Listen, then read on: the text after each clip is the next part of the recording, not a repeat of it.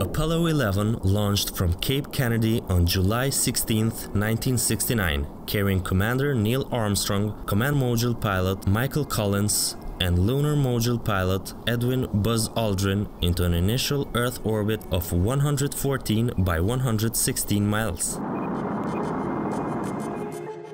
2 hours, 44 minutes and 1.5 revolutions after launch, the SIVB stage reignited for a second burn of 5 minutes 48 seconds, placing Apollo 11 into a translunar orbit.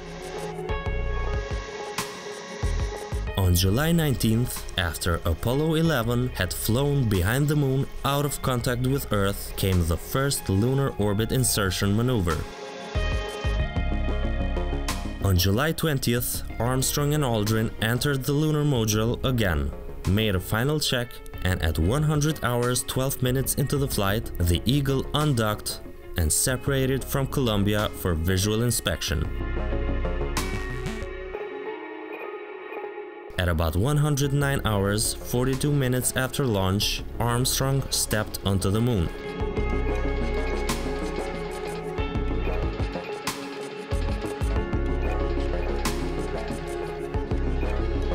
Partially piloted manually by Armstrong, the Eagle landed in the Sea of Tranquility.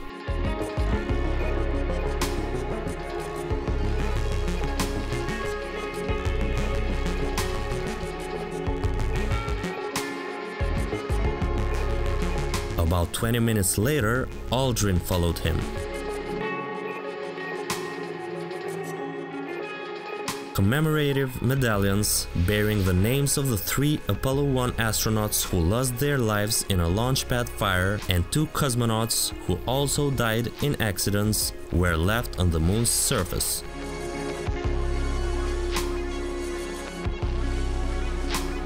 Armstrong and Aldrin spent 21 hours 36 minutes on the Moon's surface. After a rest period that included 7 hours of sleep, the ascent stage engine fired at 124 hours 22 minutes.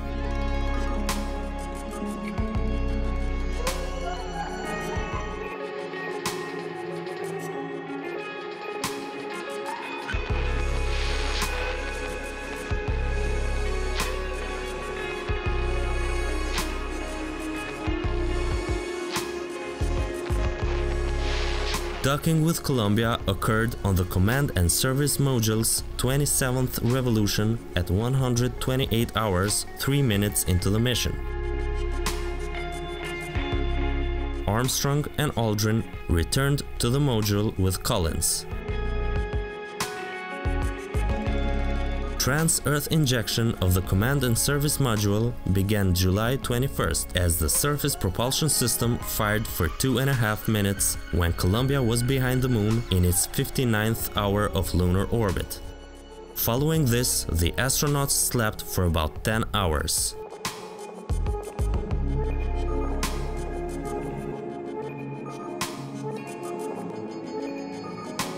Re-entry procedures were initiated on July 24th, 44 hours after leaving lunar orbit.